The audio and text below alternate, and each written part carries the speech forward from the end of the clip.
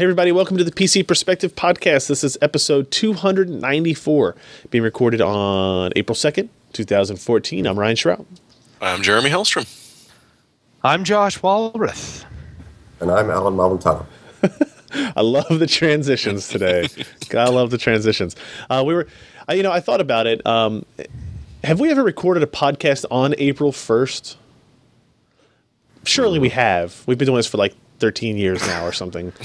It would seem inevitable that there would have been a Wednesday on April 1st. I was thinking it's like all kinds of funny things we could have done on the podcast. But then, if people are downloading it the next day, it's not April Fool's anymore. They might miss out on some of the jokes. But we're not funny. And also, we're not funny. Nope. Maybe Josh. No, he's just funny looking. Ken's funny. Ken's funny. He's funny, haha. Funny, haha. Haha. Everybody, when I sent out the email to the day for the live edition, I said everybody's in their correct space. But clearly, based on Alan's voice, Alan, say something for the crowd. Hi. Alan is not in his correct location.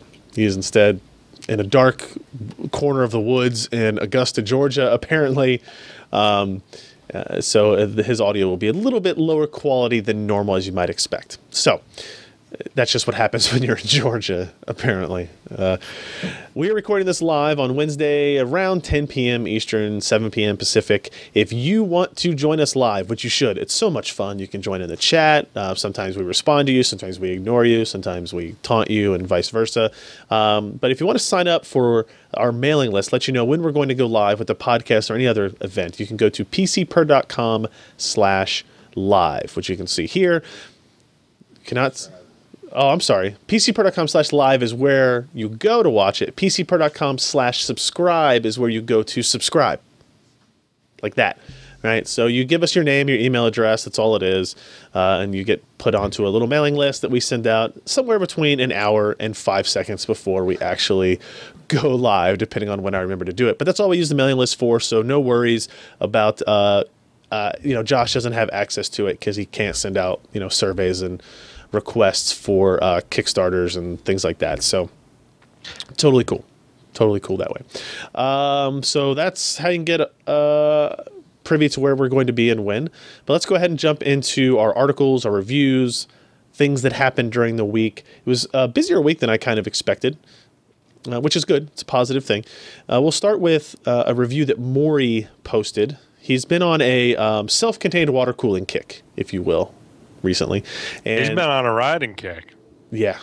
We wouldn't have any content if it weren't for Maury. This is very true.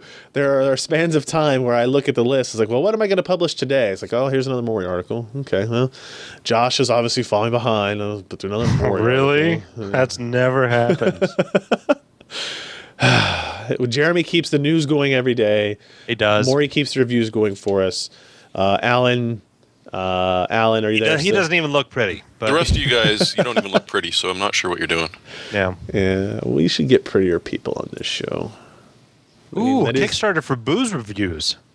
Ooh. That's an excellent idea. You cannot use my mailing list for that. You cannot use my mailing list for that. Yeah. But that's for a good purpose. It is. Did we talk about on the show how angry you were at me for having all of the Pappy Van Winkle? That was just jealousy. Oh, okay. That's right. I wasn't on that episode, was I? No. I posted the picture on Facebook that you guys all got to see. Yes. We made it your pick of the week. You made it my pick of the week. Good. Glad to know. It was really good, by the way. I preferred the 20 over the 25, or over the 23. Couldn't tell you exactly why, but the 20, we tried 15, 20, and 23, and the 20 was my favorite. So, congratulations. Also, we had 2 glasses of bourbon before that, and then they brought out all that, and I was like, well, we've obviously got to try the 15, the 20, and the 23, so we left after dinner having had 5 glasses of bourbon. It was a lot, actually. Don't recommend it. Spread that stuff out. I hardly recommend it. I would spread it out over a longer period of time if I were to do it again. Anyway, back to Maury's review of the Coolermaster Glacer. Are we going to call this Glacer? 240L all-in-one liquid cooler. You can see here. It's kind of a beast, right? Are you sure it's not Glacer? I'm not sure, but I'm going to go with Glacer. because it sounds like something would be related to cooling things down. Right. Yeah. So if you look at some of the specs here, it is a 120 by 120. Nope, that's not right. No, there's the individual fans here, each running at 2,400 RPM. Fairly good pump, going up to 3,500 RPM. The cooler itself is, kind of what you've seen before, high-performance expandable system, which is kind of interesting. 240 millimeter radiator, designed for the high wattage overclocking CPUs, which most of these, especially the 240s, are going to take advantage of. The radiator had a fairly good design. I was more impressed with this part right here. You see this? This actually allows you to expand the radiator and add other components to it, so it's not a completely closed loop like you've seen in other designs. This isn't the first one to do that, I think, but it's the first one that I have really been aware of and kind of paid attention to. And I think this is what Maury used in the Poseidon GTX 780 review last week as part of that. I think that's what he did, or we're going to have a follow-up using that, right? Because we wanted to see, is the expandability of this Coolermaster water cooler actually useful for something? And you can see, if you look at it in this profile shot, it's much taller in terms of its pump and everything than most of the ones that we have around here, at least, right? The ones that we have Corsair H100 and H100i and everything. Maury loves his photos. This doesn't have like a super high-tech look. It has more of, I think, an industrial look to it, but I think it kind of gives the impression that it provides more power, provides more cooling for the CPU. Looks like it belongs on Dino De Laurentiis' Dune. Okay, yeah, I would agree with that. So, Mr. Lynch, way to go with the industrial design for everything. So he goes through the installation process, goes through performance analysis. You guys should definitely check that out. It seems like a really good product. I don't know if... I think one of the things that he is finding with a lot of these self-contained water coolers is that the performance doesn't vary as much from unit to unit as you might expect. So here, like if you look at the Ivy Bridge CPU stock settings, the Coolermaster Glacer 240L with the quad fan setup is the best, but only by a couple of degrees under load. Under overclocked, it ties the Thermalright Silver Arrow, but it's 3 degrees less than the dual fan configuration, right? So then compared to the Corsair H100i, it's actually a pretty substantial 9 degrees Celsius lower on temperature on Ivy Bridge performance. And he has some Haswell performance results in here as well. Fan noise, obviously with the quad fan, is going to be significantly higher than with the dual fan, up to 58 dBA, which is still one lower than that standard heatsink Thermalright Silver Arrow SBE. So overall, I think a pretty impressive system, or a pretty impressive cooler rather. It's $139 on Newegg and Amazon. It's on the high side, but it's not outside of many of the other coolers we've seen in recent past. It was good enough to get a gold award from Maury. And you can see some of his slight weaknesses there. Horizontal width of the CPU block was pretty tall, as we saw in the photos there. Low density on the radiator, the fins, and lack of DIY information and manual for adding components to the loop. So even though it had expandability, the instructions for it maybe weren't as good as they should have been for expanding it. So that's pretty neat. None of you guys have actually used that particular unit, I assume? Nope. Yeah. I've only used two, the Silverstone and the Antec cooler. Cooler, K-U-H-L-E-R. The cooler was fine. It just the fan got crappy fast, and the Silverstone it's thick. It's got high fan density, but I couldn't tell you how it compares to that. Maury seemed to like it, and he looks at a lot of these, so he does. Take that for what you will. Another review that went up this week is from newbie to the site, Sebastian Peak. This is actually his second article on the website. I think a couple of weeks ago we talked about the memory story that he did on the HyperX, Kingston HyperX memory, 2600 megahertz memory or something crazy like that. This is the BitFenix Colossus Micro-ATX case. And it's an interesting beast, right? This is not mini ITX. This is not full size. This is micro ATX. And actually, surprisingly, many motherboards, especially for people that are building low-cost systems, are micro ATX still to this day. This is, I think, an interesting combination of steel and plastic. If you look at the shot up here at the front, it has an interesting kind of very specific look to it. And I think a lot of the BitFenix designs that they have come out with have a very, very specific look to them. And of course, some of the pictures didn't load on that page. But you can see here, like, and this white bar actually lights up and into various colors that you can select. And it's got, I don't know, what do you think about having the USB and power button and I/O, like the audio I/O, on the side of the case as opposed to the front? It definitely makes the front look clean, but he was a little bit hesitant for the award on it because it makes, you actually have to remove this side of the panel when you want to access the components. Right, so that's not the back of the case. That's the side where you install your graphics card and all that kind of stuff. So anytime you want to make changes, you kind of have to be a little bit careful with the cables and stuff that connect there. Would you rather see that on the front still, or do you like kind of the aesthetic of seeing that kind of stuff on the side? I would like it on the front because, okay, say I've got my case to my right-hand side, so I want to plug something in. I got to get up off of my behind. Okay. And walk around and plug it in. Depending on your placement of the case to where you sit, you mean? Yeah. Yeah, and so, okay, but let's say I've got it on the left side of my desk. Okay. Well, obviously, I've got to move it quite a bit farther away from the left side of my desk just to be able to plug stuff in and to reach the power button. You can't have it where your right knee close. is. Yeah. I would worry about maybe like having your leg break off a USB thumb drive that's installed or something like that. Been there, done that. Yeah, have you? Yep. Guys, Also, Like the side mounts. Go ahead, Alan. You guys seen those Antec cases, like the ones with a huge fan at the top rear, right? Yeah. Well, they tend to relocate them to the top. So it's like the top front, basically. You get a couple of USB ports and the audio, which is very handy. It's a different location than just the front. But I think that's the only other good location. The sides seem kind of weird. Yeah. If you look at the back of it, you can kind of see the other change to this case is that it's upside down and backwards. Surprise! It's actually got, you can see the bottom here. There's actually fan filters there as well. The power supply is bottom mounted. You can see there's a plug right here, but the power supply actually faces down.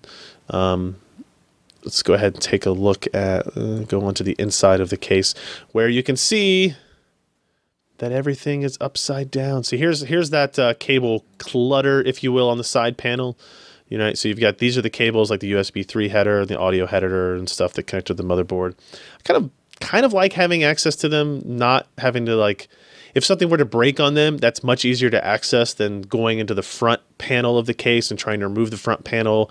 Usually it involves breaking clips off and then me being very angry at myself for breaking the case.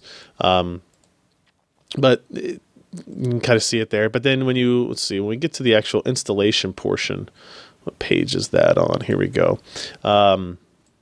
See, it's upside down. And here he actually shows it with a mini ITX case or mini ITX motherboard or Micro-ATX motherboard here. And goes through the whole installation process there. It's kind of interesting. I don't know if the upside downness changes anything, in my opinion, right? I don't know if it changes the thermals drastically.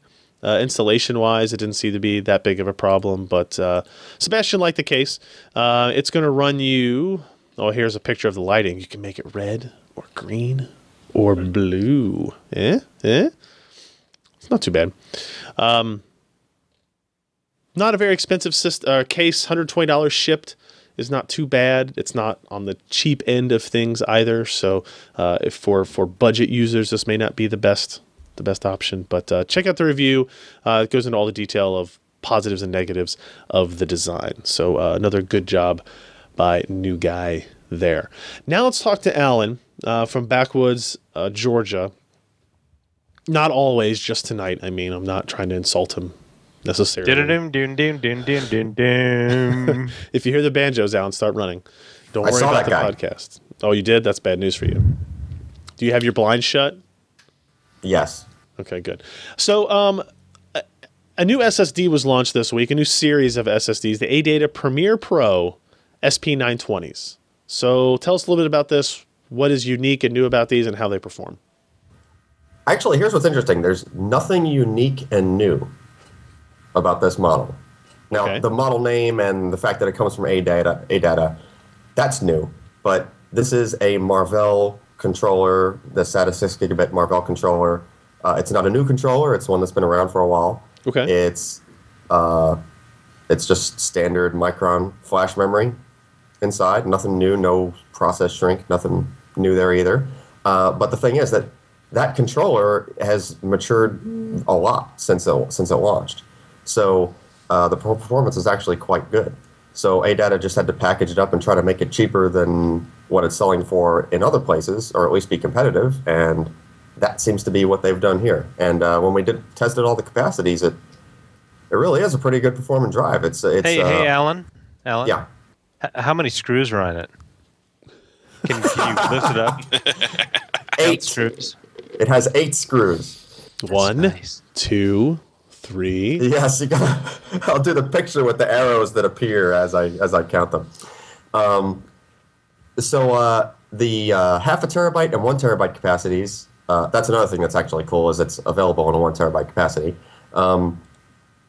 They perform almost exactly the same amongst those two capacities, and you'll get the best performance from those two.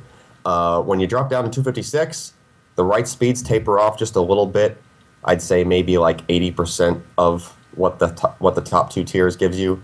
And then when you drop down to the 128 gig model, you start getting into territory where there's much fewer dies for the controller to spread the writes across. So the write speeds start to suffer, and you end up with the performances, like in our file creation benchmark right there, the write performance is about half. So it's actually quite a slow drive for the 128 gig model, but the reads are still very good. The random I/O performance is still very good, even on that smaller model. It's just that the writes kind of suffer. Interesting.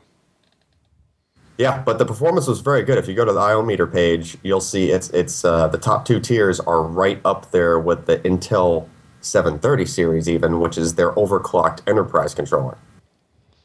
I mean, is this... I think we had this conversation when we were working on it, that Marvell's controllers tend to get better later as opposed to launching better.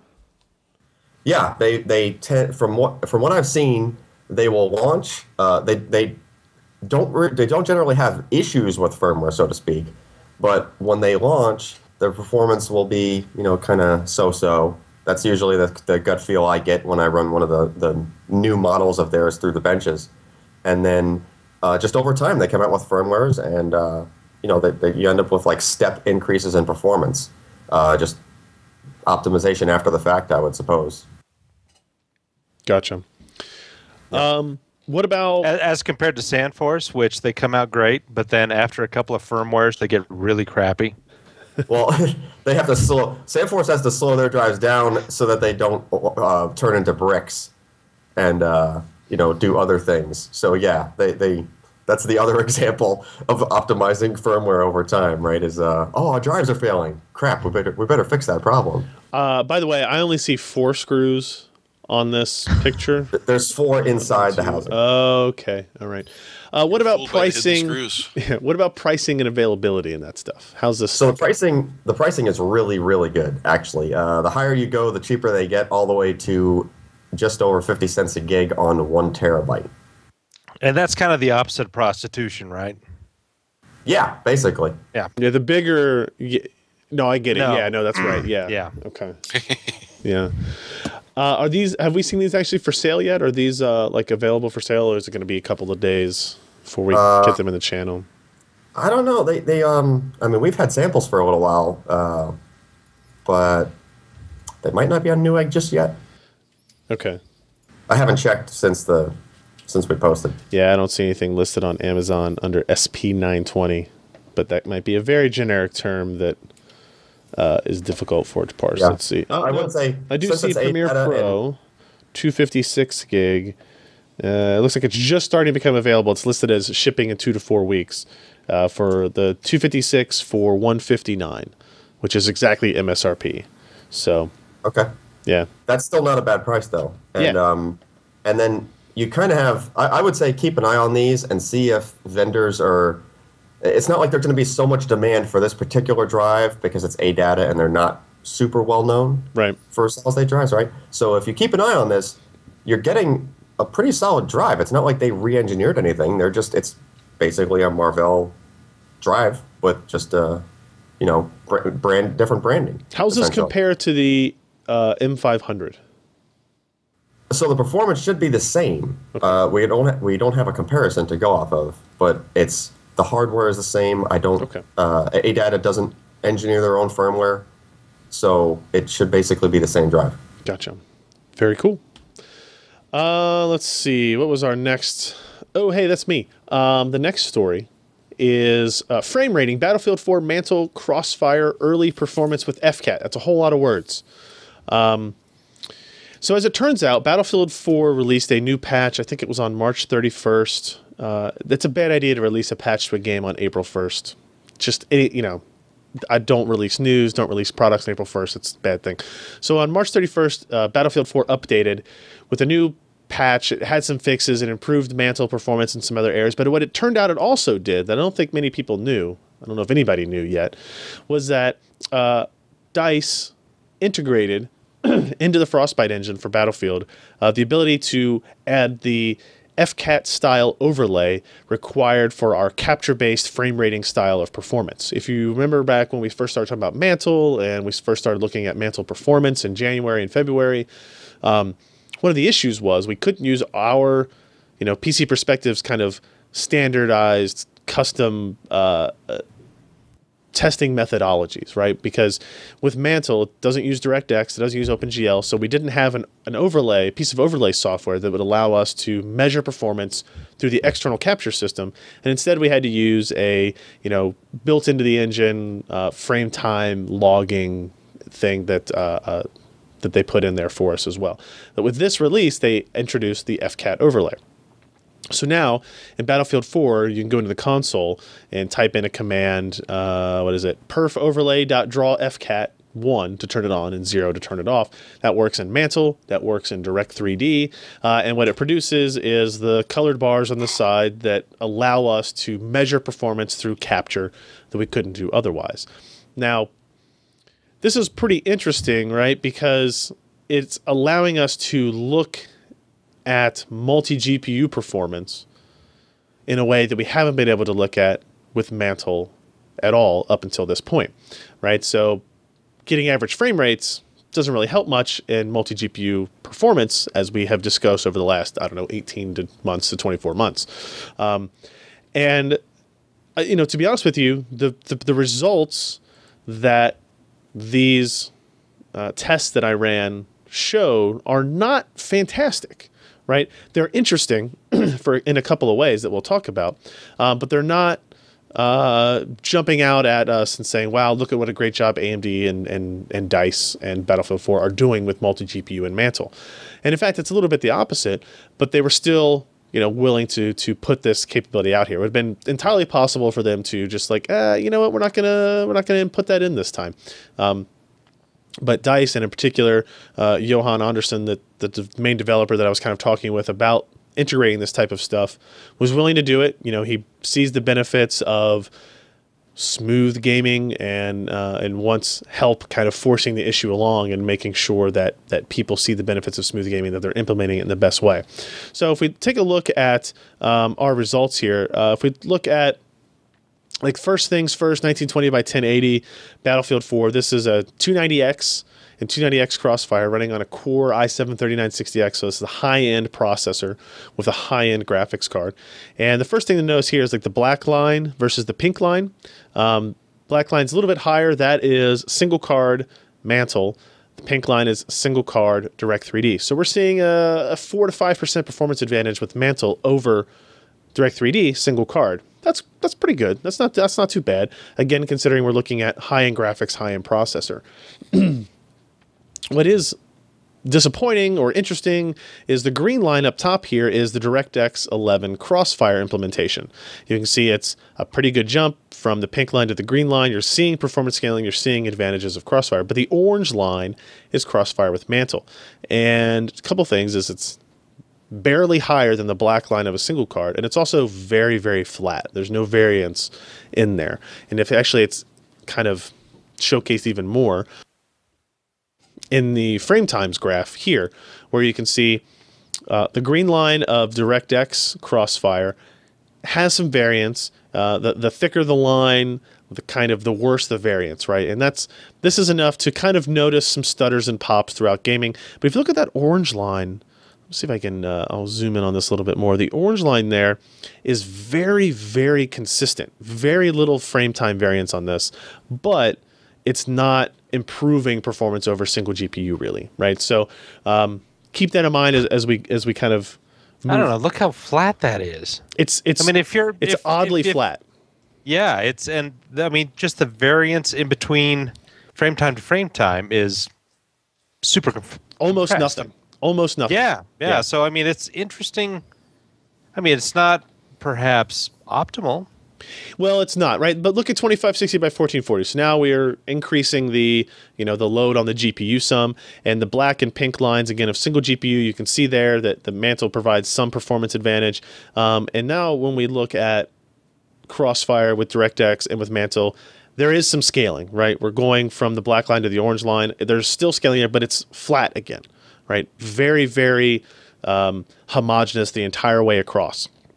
And again, if you look at the frame times graph, you can kind of see this in a totally different way. And this is the vision of the performance we could not see really before they implemented the FCAT overlay support. Yeah, that's like the A cup of variance. It's very tiny. It's very minimal. Hard to see. But still attractive. What's interesting about it is the variance being so low is actually a good thing, right? Low variance means that your frame rate is consistent. So it's like over this, 52-second period, the frame rate is basically, at 13 to 14 milliseconds, all the way across with almost no variance to it. And the DirectX one sees a lot of variance. Now, there are some cases, like if you look at the beginning here, it's running at better performance, right? Right here, the frame time is lower, so it's better performing, but there's more variance. It's better performing throughout all this, but you see there's lots of spikes in frame time that do not exist in the Mantle version.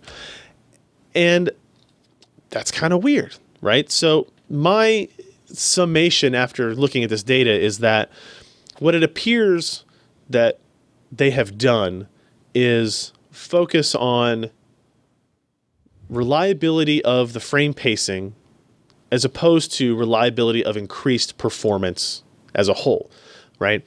I found out after publishing this that there are apparently 3 modes of frame pacing that you can enable through the console in this. I don't remember the command right now, but some people tweeted out to me and sent me to some forum threads as well. And actually, Johan commented to me about them as well. The problem is they don't really want to talk about what specifically each of those options are doing because they're not finalized and they're still, AMD and EA and DICE and everybody involved are basically saying, hey, look, we're still working on this. Here's where we're at so far. But it seems to me that what is happening is somebody is very concerned about frame time variance. They want that to not be an issue. Stutter, jitter, runts, none of that. They don't want any of that to happen. But as a result, they're kind of limiting the performance scaling of multi-GPU a little bit, right? And this happens in a similar fashion with a lower-end processor like the A107850K, which you guys can go to the site and look up those results if you want as well. I mean, Josh, does that make sense, the kind of theory that I came up with? Summarize that again. I was typing. That the flatness of the line that we see with Mantle CrossFire, especially at the higher resolution, indicates that they are prioritizing very, very, very low frame time variance and are sacrificing some performance in order to make sure that they are maintaining that very, very low variance. Well, let me ask you a question. Okay. What is NVIDIA trying to do with G-Sync, and how does that relate to this? And especially when it comes to perception and even slight variances in how we perceive motion. I don't know. I don't know how they're related, right? So, well, I mean, there's so little variance in between that, and so each frame delivery is consistent. It's like William Shatner delivering a bunch of lines. You know what's coming next. Yeah. I guess I don't think they're related. Well, they're not related, but it goes to the same thing. It's all perception. It's all evenness in between these frames. Instead of just like, you've got a 10 millisecond gap in between one frame and the other, and then a 2 millisecond, and you're kind of seeing these strange, kind of waxing and waning of frames, and it just, But you can. It becomes annoying. You can so do with like that. G-Sync, they're evening things out. With this guy, they're obviously evening things out. But you can do that while still. You can have low frame time variance while still having variable frame rates, right? So if you look at, let me refresh this page here. Take a look at this result here. So this is an old graph from an older story. And this is looking at 290X, I think, first release, right? So if you look at this blue line, this is Battlefield 3, not 4. But you're looking at the blue line is GTX 780 Ti 3 GB SLI. And you're looking at the consistency of that line, right? How wide is that line? How variable is that line? There's a couple of spikes every once in a while. But SLI has done a very good job of maintaining low frame variance. But there's still, this is not flat across at 10 milliseconds or something. There is variance to the performance of the game as a whole. It's varying based on what is happening in the scene.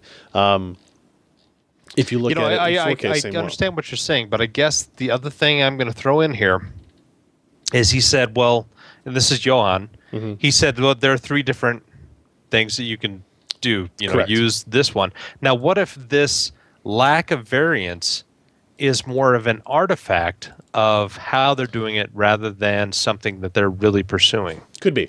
Yeah. I mean, that very well could be, because it is still stuff that is in development and they're working on fixing. I mean, he was very upfront and honest when he told me about it. He's like, hey, here's how you enable it. It's still a work in progress. It's not perfected in any fashion, right?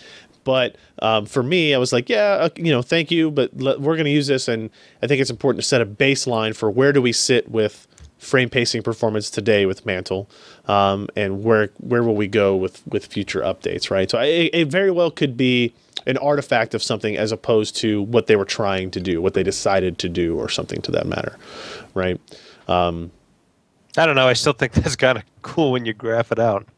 It is. I mean, and it was, again, this is something we would not be able to see or even discuss without having, them implement FCAT type overlay in there. I had been talking with AMD since they first told me about Mantle, but hey, you should probably make an overlay software for this. They seem very uninterested in doing so, surprisingly.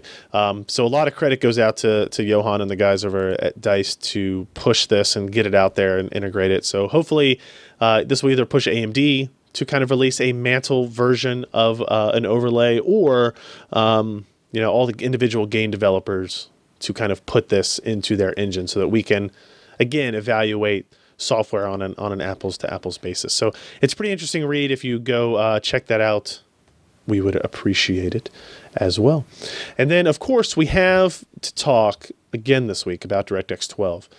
Josh, you just posted an editorial this evening with no tags on it, I noticed. So Johnny, no tags? No tags. I had all kinds of tags. I'm looking at the story. There are no tags. Look at this right here. See this? Tagged blank. Boo. No. Tagged I think what happened is I started it and I put all the tags in, except I didn't make this a multi-page review. Ooh, and so I made it, and then I'm like, I hit back, made it a multi-page review and saved, and I guess it just deleted all the tags. But you know what? I'll fix that. Yeah, you do that later.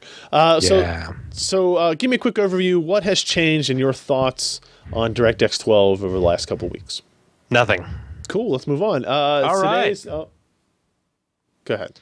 Okay. Since Microsoft released this, and we knew a couple of days in advance that Microsoft would be doing this, and there were a lot of theoretical thoughts moving about that perhaps AMD's Mantle pushed this to the fore. And I talk about some history of DirectX, how DX11 was released in 2009, and we have not seen really anything except 2 minor iterations of DX 11.1 and 11.2. In that time, we hadn't heard a whole lot of movement from any of the companies moving past DX11. And then we come to, the Xbox One, and it's DX11 based, and we're just going to focus on that for a while. And then along comes AMD back in, September. They released True Audio, the 290X, and then Mantle. And I think it provided some serious impetus to the market. And it wasn't just AMD, because the Xbox One had some performance limitations as compared to the PS4. And there are some issues there. And there are developers who are very unhappy about the tools that Microsoft has provided for the Xbox One. And then we also look at, say, Surface and the Surface 2, and perhaps Windows Phone. Yes. These things have not gathered any kind of momentum in the industry other than just a couple of bumps. And so I think that Microsoft really kind of got their stuff together in the past year and said, you know what, we need something to not only unify all these platforms, but to provide an impetus for development, for support, for getting software out here that is going to make these products exciting, and we need to set a foundation. And so AMD, of course, they helped out with Mantle in that they have exposed developers to, a lower level API. And so when you kind of take all these things together, Microsoft really didn't have much of a choice except to push DX12 forward. I think that my theory in my article is that DX12 was going to be released a couple of years down the road as more of a midlife boost for the Xbox One. You update the OS, you update all the low-level software, and developers now have a lot more tools to use to make interesting content that will kind of help propel the Xbox One against competition, as well as, you give it a nice midlife jump in terms of sales and visibility. And so I went over very quickly some of the advantages in DX12. We talked about a lot of this before. It's a lower level API. Developers can manage objects and memory addresses in a much more granular way than what we're used to, because, for example, say, okay, I want to put these textures here, and you tell that to DX, and DX is like, all right, well, I might put them here, but you know what? If you want to access them, you got to access them through me, because I know where they're at, and you as the program, you don't know. And so you've got to go through me to get the stuff you want. Yeah. I mean, it's like the worst pusher in the world. Story of my life. Yeah. And so it's a lot more efficient with them being able to control these things, and draw calls are going to improve immensely. You're going to have more objects, more interesting objects per scene. I mean, it's just a lot of good things that they're doing, and it really needed to be done to push software and hardware further. Now, what we don't know is what other features that DirectX 12 is going to deliver. There were some people who thought, oh, great, this is, DX12 is just going to be this low-level stuff, but we're not going to get any new and interesting features and functionality that will make our scenes all that much better. We're just going to have more stuff, and it's going to run faster because it's more efficient. Well, that's not true. Microsoft has not released what they're doing. We haven't heard anything, obviously, from AMD, NVIDIA, Intel, and Qualcomm about what this next iteration is going to be, but there will be more features, and I think they did give us a slide that teased a few of the things, but it was only like two, and I can't remember right offhand. Programmable, blend, and efficient order-independent transparency with pixel-ordered UAV, and better collision and culling with conservative rasterization. It's better if you show the Yeah, so, I mean, you're going to have new hardware to be able to utilize these features, and this is just kind of the tip of the iceberg. They're going to release more stuff, and just as we've always kind of thought and assumed, we're going to see more and more subtle details come out in each generation to make things look more realistic without going towards full-ass ray tracing. Now, you say on the first page, AMD does not want to have to curate an API. It's a waste of resources for AMD in the long term. Do you think that, they're going to continue to push Mantle? It is an advantage that they have over the competition now, at the very least until DirectX 12 launches sometime next year. Do you see Mantle continuing to exist after that, and anything more than a feature on the box that they continue to add support for?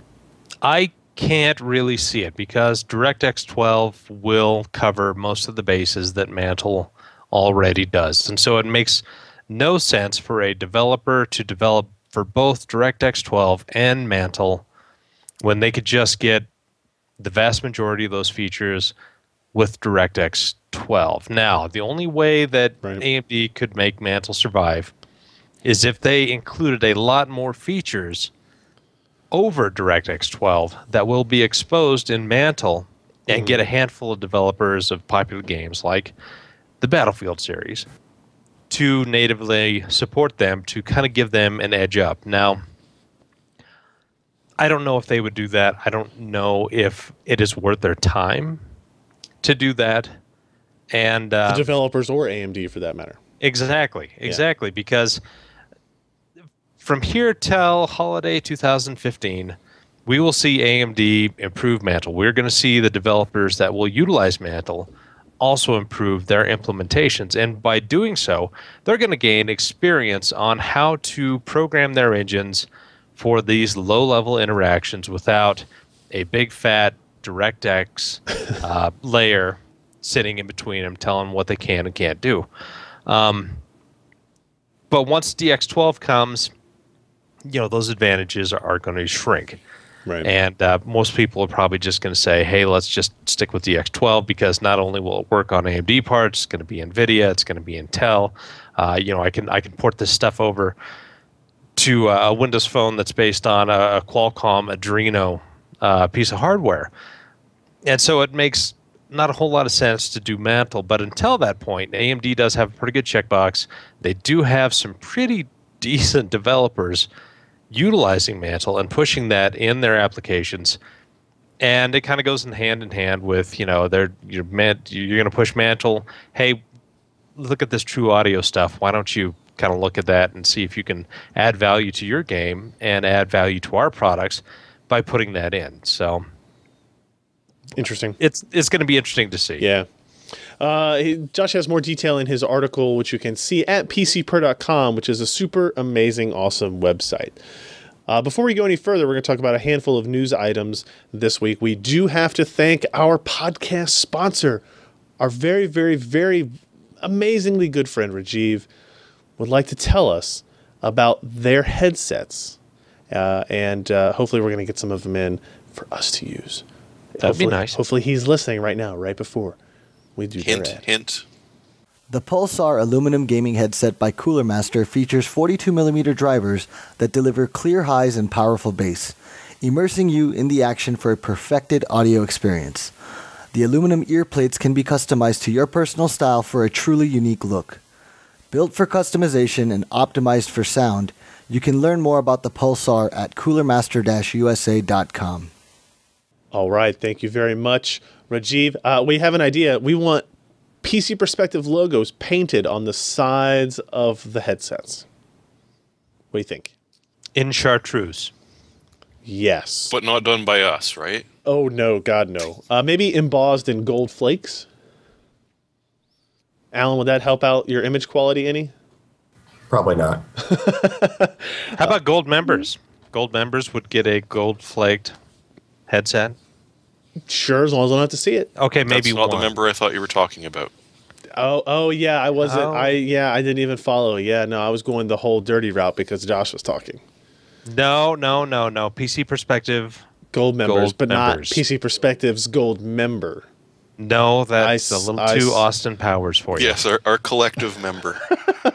Hey, oof. All right. So let's talk about news now that we have Jeremy's dulcet tones in my ear. Valve doesn't have people anymore. It's true. And all of the I don't think people? they're going to be doing wearables either. Because Jeri and Who Michael left were now? the two that were doing the wearables originally. So Michael Abrash has left Valve. I guess he was only hired there in 2011, right? But he was one of the two people kind of pushing the wearable computing initiative, right? Mm-hmm. Where'd he go? Well, he's disappeared. He's just not on the planet anymore.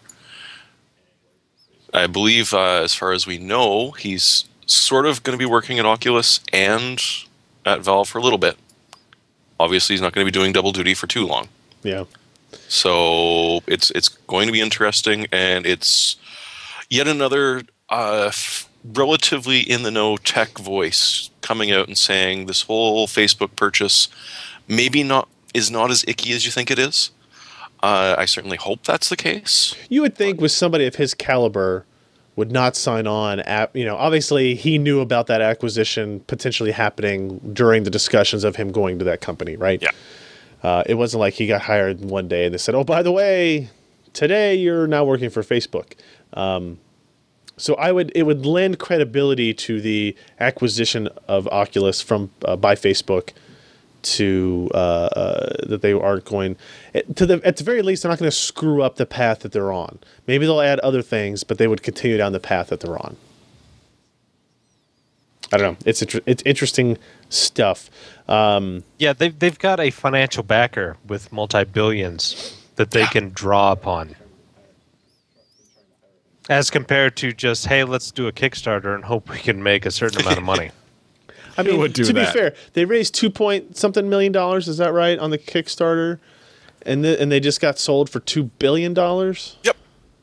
That's pretty good. Did you see your check in the mail? I got my check. Yeah, no, I got it. Yeah, for my. That makes sense because Valve and wearable computing, I've never ever understood. Refund, right? Yeah, exactly. Now, okay, here's a post that Scott made on GDC 2014, shader limited optimizations for AMD's GCN. Anybody understand what is in this news post? There's a diagram. Read it. All right, fine. I will talk. So, I don't know. It is basically a talk from Emil Pearson, 2 S's, I'm going to go with Person, of Avalanche Studios, best known for the Just Cause franchise, published his slides and speech from GDC that happened 2 weeks ago. His talk focused on AMD's GCN architecture due to its existence in both console and PC, while bringing up older GPUs for examples. Talking about the interesting qualities of the GCN architecture when dissected as it was in the presentation. It's more simple than its ancestors. Is that true, Josh? Would you consider GCN more simple than what they did? I guess it's than the VLIW 4. I guess it's more simple in that it's more, okay, I hate to use AMD marketing terms. Sure, go for it. But it is more core-like in how it handles workloads. Okay. You don't have all these, I've got 15,000 warps in flight at the same time. It's not like that. So you would say that it is much more CPU-like with resources mapped to memory rather than slots, and with how vectors are mostly treated as collections of scalars and so forth. You're just reading, but yeah, What? it's essentially, AMD has a point. It's kind of like a core. It's got a lot of the traditional things that people are used to programming for, except it's really wide in how it executes code. And as long as you feed it code that will handle that amount of parallelism, all those, it's got 4x16 wide vector units, which when we look back at like what Larrabee tried to do, it's in ways it's similar, but they didn't have to attach an x86 core to it. Right. they implemented everything in there they kind of need to be able to do some rather interesting code. And so there are things that GCN does better than NVIDIA's Kepler. I mean, Bitcoiners obviously love it. Yeah. But yeah, Scott, I mean, it's the ease of programmability because of just kind of the front end of it and how it handles data. Scott points out at the end of it, the kind of final note is that developers are learning how to optimize shader compilation on the consoles and carrying it over to the PC. DirectX 12 can't really help that part directly, but that's what matters on, as he says, the high-end shader-bound applications, high-resolution, high-complex shaders, things like that. So it's almost like they're kind of addressing performance issues on the GPU side, on the shader-bound side as well, by understanding more about the architecture itself. Curious to know kind of how these developers, like people who get low-level like this, what their thoughts are on what GCN is versus what, say, Kepler is versus what Maxwell is and what NVIDIA's pathway is. Because as Josh said, they seem to have gone with a more CPU-like design with GCN than NVIDIA has up till this point, right? Correct. Yeah. If you like 4K monitors, and frankly, who doesn't love 4K everywhere, right, guys? You guys probably have 3 or 4 of them at your place. I know we do here. Wow, I saw my first one at CES. It looks like Alan is coming to us on a 4K stream, literally. Yeah, like 4 pixels. 4,000 pixels total, not across, but 4,000 kilobits. Yeah. This deal has changed since we posted this, but for a short period of time, there was a Samsung U28 D590D. I love model numbers. I really love model numbers. A 28-inch 4K monitor for $699. 3840 by 2160 resolution. Support for 60 Hz refresh rates, courtesy of the DisplayPort 1.2 connection. Obviously, this is an MST monitor. It's probably using the same TN panel that we saw many displays using at CES, but as we talked with Alan, or I brought up with Alan before, and maybe it was Josh, that the TN panels we saw there were better looking than your standard TN panel. Yeah, because, I mean, in terms of physics of how they have to do TN, it's going to be much, much finer to be able to fit all those pixels in a 28-inch rather than, a 24-inch 1080p, which is big, fat. They've got deep wells. Well, you can't do that when you're trying to squeeze them all in. And so you don't have that whole color shifting nearly as bad as a TN. Colors do look nicer. So yeah, it's kind of sad that they're saying, yeah, it's just a TN monitor, it's crap. Well, no, I know when we talked with Asus about their 4K monitor, Gary was very hesitant to call it just a TN panel because he's like, well, the technology is very similar to that, but it's doing different things and it has much better image quality properties than just a standard TN panel. But they don't really, this is what happens when you don't let marketing people create a new name and brand for something, is we call it a TN panel and all the comments go, crap, TN panel, don't even care, when it will have much better quality than what we know of, like if you buy a 1080p, 1080 TN panel for $48. Yeah, it's that was the first thing I did with that one. I think it was a Lenovo panel that we saw in person that was 4K. And the first thing I did was do that number where you're, tilting your head around it. And it was actually pretty darn good. Like, I would compare it to, like, low-grade IPS panels, really. Like, it was surprisingly good for TN. This, like I said, when we wrote this story, it was available on Amazon for pre-order for $699. I think it started shipping later this week. It has since gone up, but it is significantly less than the $2,500 Asus PQ321, which is a IPS panel, but it's still a DisplayPort MST. It's also a 32-inch. It's not IPS. What is it? IGZO. Oh, that's right. It's one of the EXOs. Okay. But it has a better image quality than what you would get. But is it $700 versus $2,500 image quality better for, and you're also going from 28 to 32 inches? Pretty impressive to see these. I'm going to click this link and see. Yeah, it's still I wouldn't pre-order it from BizBuy International. Maybe. You have to imagine that Amazon was charging MSRP, so when they actually start showing up in the channel, that's probably what they'll be. Yeah. Just gouging it on Amazon. Yep. And there are 2 new listed for $7.99. Who's selling those? Other people. Nope, somebody else. In stock. I think you're lying. So that's good news. I think we saw price cuts from Dell recently on their 28-inch model. The good news is you're going to be able to get 4K panels much less expensive than when we bought 4K panels, and they're going to be able to do 60 hertz. So we were big proponents. Well, maybe not big proponents, but we were talked about like the 30 hertz Seagate TVs that we still use around the office that were 4K, but they were limited to 30 hertz. Now you can do 60 hertz, which will be pretty interesting. Until, of course, all the guys on Wall Street decide to buy all of these up. All of them? Because they like the density. Yeah. Yeah, fair enough. I like density. I like density. Yeah. That's why I have you around.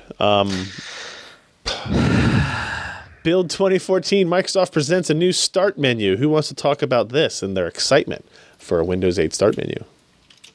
Welcome to the party. Everybody else is already doing it for you. Yeah, but now they can cut those people out, and all those companies' revenues can go to zero. They're free tools anyway. Oh, really? Stardock would differ. Stardock charges money. Stardock would differ. And that's the single most popular one. Actually, they undercut Stardock 2 ways at the same time, if you count it, because they're letting the apps run in windowed mode as well, which was another Stardock thing. Okay. So you can run the apps, the Metro apps, in a window now?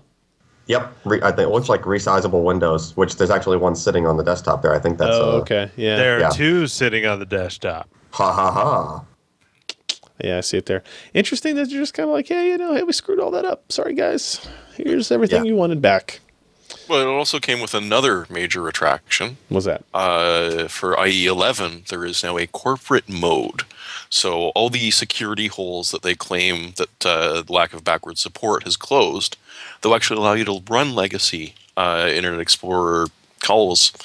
So you don't have to redo your corporate intranet across the globe, just upgrade to Windows 8. Does this version of Windows 8 include a copy of Windows XP as well? Not as far as I know. It's something that they're running. It's like something running within Internet Explorer. No, I was just kidding. I haven't really seen it yet, but if they just rebranded XP, that would be kind of nice. But can I run IE6? It probably fires up an IE6 emulator. Yeah. Can I run IE6? That's all I care about. I need frames were written still. for IE6. Yeah. Well, I still need frame support, so we need to... And they also suggest that they might have enhanced support for the mouse and keyboard for those that still use them. Pshaw. Touchscreen all the way, baby. 4K touchscreen. We also, Scott posted news of a review of a Seagate Business 4-bay NAS, a 16 terabyte model from our friends at NitroWare. Alan, have you had any experience with the Seagate NAS devices? I have not. We have looked at Western Digital, but not Seagate yet. Okay. Well, Dominic over at NitroWare reviewed one and gave his opinion in the process. He liked the connectivity options, shies away from recommendation without a price cut and firmware update. Its built-in software is not yet compatible with Windows 8. Probably Windows XP, but maybe not Windows 8. Please buy the relatively compact chassis. 16 terabytes is a lot. USB 3.0 support and inclusion of dual gigabit Ethernet LAN ports, configurable with RAID 0, 1, 5, 10, or JBOD. Which it seems odd to put JBOD into like an enterprise level NAS device, doesn't it? It's always an option. Like it'll look bad if they don't include it, even though nobody uses it. You know what's sad? Go ahead. Well, I don't even download Internet Prawn, and so I would utilize like 1/37th of that NAS. 16 device. terabytes. 16 terabytes. Josh, think how many bookmarks you could store. Ooh. And organized. Do you know how many drivers I could put on that? You just save as all the web pages you go to ever when you have something like that. Ever. Wait, that's not what you guys do? It's like, you know what? I wanted that Catalyst driver, the 9.3. I've got every single one for every year. I probably have a 9 series driver on our NAS device, or a Catalyst 9 dot something. Okay, this is sad. It actually is on my yeah, I was gonna say I would have already expected you to have all of those sitting there, Josh. I've CD. still got 3DFX drivers on my stinking On a data floppy drive. drive. You don't I've want to got them on know. a CD, not on the drive. Well, But it was like 128K. Come on. well, you wouldn't be able to find them if you needed them. So now it's good to have. Wait. Drivers used to be 128K? Yes. Well, And do you know how long that would take to download on a 14.4 modem? Still a couple of minutes. Uphill both ways. Uphill both ways on the internet. It's the worst. On AOL while chatting. I think, let me double check. I think that's everything for the news today. We're going to go ahead and jump into our hardware software picks of the week. My pick of the week is a preview for a story that will be going up later in the week. It is this puppy right here.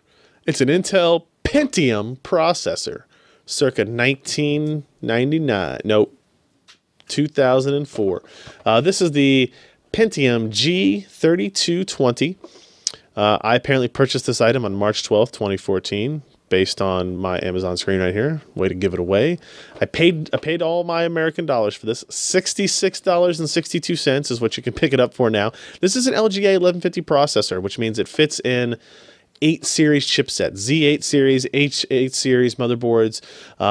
It's a dual core, not hyper-threaded part, so 2 threads is all you get, up to 3 gigahertz. It does have Intel HD graphics. I would not recommend using them for anything. It has a heatsink and fan included. It's a standard stock, low-profile Intel heatsink. It's not great, but it works. And again, if you're building like the story we're going to do, that we'll talk about on next week's podcast, but you can find on our website probably the next day or so, is like a $500 gaming PC build, and it's using one of these. And it does surprisingly well for the price that you're paying. $66 for a CPU is pretty impressive. So, and we compare this to the Athlon X4 760K. So look forward to that. Jeremy, what do you got? Well, I've got a severe problem in that I cannot stop playing Goat Simulator. It is just freaking hilarious. Did you actually pay dollars for that too? I paid dollars the second I was allowed to pay dollars. I sent them an email the day when they announced it, and you weren't allowed to buy it. It's more than worth it. All right. Like, way more than worth it. But for a real pick, somebody built a quadcopter out of the random crap that they had lying around in their junk room. The only cheat is that to get those 120 mil fans up, he added a 24-volt DeWalt cordless tool battery. So apparently they're running at about 15,000 RPM. Hey, Jeremy. They're not going to live long. Wait a minute. Ken and I have to bust your bubble. Look at the date this was posted. Yeah, April 1st. I know. But I want somebody to try it because I'm pretty sure the fans will burst into flames. You know how much weight that is? Oh, yeah. But no, I want to see somebody try and attach that DeWalt to the fan just to see what happens. Sparks. It will blow up. Fire stuff. The plastic will disintegrate into small pieces before your eyes. Or in your eyes. Exactly. That's funny. Nice. I thought that was about the best thing I saw yesterday. And I had to mention it. Okay, Josh, I have your pick lined up. Alan, you can't give me all these links, Alan. Alan, Just go for the the middle one. The middle one, mess. Okay, Josh. Okay, a couple of weeks ago, I had purchased a Radeon R7 260X from Power Color. It was the dual fan version. It was inexpensive at the time. It's not inexpensive now if you can find it. But the 265 has much the same design, and it's $159. Woot woot. It's got good cooling. The only bad thing is it's not dual DVI. So really think about how you want to implement this card. It's not dual link DVI? Well, no, it does not have dual DVI. Okay. So it's only got one of those and an HDMI and a display port. Mm-hmm. So if you want to do multi-monitor, Pick and choose carefully. Otherwise, this is a nicely performing part. It is. 2 gigs of 265 's a memory. great card. And $159 with good cooling. With good cooling. Man. All right, Alan, we're ready now. All right. So some of you might dabble with arcade emulation and a thing called MAME, which is Multiple Arcade Machine Emulator. Yep. Right? You guys heard of that. And then for the rest of the emulating your old things from your childhood category, right, was basically just the random hodgepodge of emulators, right? If you wanted to emulate an Atari, somebody made an Atari emulator somewhere. And, just go down the list of emulators for various systems, right? Commodore and ColecoVision and whatever, right? So another project started up called MESS, which is like Machine Emulator Super System or something like that. And And will it turn regular C++ into assembly? No. Steve Gibson would pay good money for that. Yeah, I know, right? Is this hosted on GeoCities? Okay, so that's... And it has been since the 80s. So they're actually copying the MAME UI page format because they made a MESS UI, which is just a Windows GUI-based version, because the actual emulators themselves are command line tools, usually, Of course when you compile them. So they take the project and someone makes a UI, air quote, UI version of it. So I linked in the show notes to the MESS UI version, which it gives you a nice, neat front-end GUI with, pictures of the systems and crap like that. But so this is an enormous project. At the last link in the show note line actually is the list of all of the systems. Actually, you pulled it up too. The list of all the systems emulated, right? Everything from Game Boy. There's actually original there's actually older. Oh my God. Yeah, there's like Atari there's an Lynx. Atari Lynx, right? Why? There's All those weird left-handed people. It even extends to those little chess. Those old. The thing you would actually buy that was like a chess game. How about Battle that was, Chess? Battle that Chess? you actually, They have Battle Chess? Yeah, that it had the Battle Chess. computer inside of it, and you actually put the pieces on the board and moved them around, right? You remember those, right? I remember those. Well, this has those in emulation, and it brings up the actual picture of the machine, and you can click, on the virtualized version of the chess game and play that exact chess game. Amazing. Yeah, and it goes all the way up to actual older versions of PC hardware. Mephisto. So there's Pentium systems and stuff like that in emulation, and then there's guides you can find where they're doing Windows 2000 server installs in them. Right? So this is way beyond, and it's all these systems conglomerated into one. Now you have to get, just like with MAME, you're supposed to own every single one of the cabinets and whatnot, but there are places on the internet where you might be able to find, say, the whole set of ROMs. No, I doubt it. Yeah. So with That MAME, kind of stuff doesn't get on the internet. with MAME, all of the game ROMs are somewhere around 50 gig worth, I think. And then if you want all of the actual hard drive images for arcade games that have hard drives in them, is another 300 gig. So that's for MAME. That's for just the arcade stuff. For MESS, when you want everything, you realize it's every game supported for every single platform all at the same time. It's like 10 megs, right? It's like 1.5 terabytes. Finally, a use for that RAID. Yes, so there you go. Now you have the RAID. You can now emulate. I filled every up my possible 1.5 platform. terabytes of 16. Yeah, And it's still lighter to carry around than an old cabinet. Come on. but That's true. that is pretty impressive to think that the amount of size worth of data for all of these very old systems has now totaled up to, between the arcade machines and all the other platforms, 2 terabytes of stuff. Man, those people back then were lazy. We're living in an 8-bit Should world, have just man. produced more data. Just download 50 gigs of uncompressed audio files, losers. Just pad that Just PS1 like gaming game with the today. South Park episode. Yeah. Yeah. Gotta make it even. That's pretty neat. That's pretty interesting. And highly legal. Yes. Yes. All right, everybody, that's going to round out our show for this week. Thank you, everybody, for joining us. Please share our show. Please spread the knowledge and information and fun that is the PC Perspective podcast. Send them to pcper.com/podcast. That's where they can find this episode, previous episodes. You can download the MP3 files. You can find RSS files. You can find our YouTube links. And then again, if you want to join us when we record this live, we highly encourage it. pcper.com/live.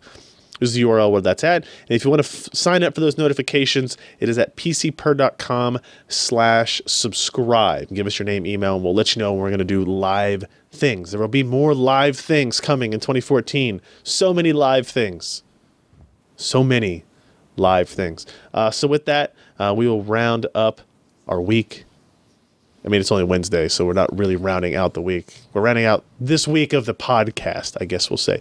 Oh, by the way, I was told by several people on Twitter that I had to do this. I meant to hang this up behind me before the show started, but we have this. It's ham. Oh, wait, you've just now jinxed Nope. UK in the Final Four. If anybody's going to be in the Arlington area this weekend, I will be as well. Feel free to come up and say hi as long as you're wearing UK paraphernalia. And pants. And pants. You must be wearing pants in order to walk up to me. Otherwise, police, whew, man, I got them on call. So cheer on Kentucky in the Final Four. Otherwise, I'll come back very depressed next week. Because you just made Michigan your... Bitch again. Yeah. Yeah, that's right. Yeah. All right, everybody. See you next week. I'm Ryan Schraub. I'm Jeremy Hellstrom. I'm Josh Walrath. And I'm Alan Malentano. Bye.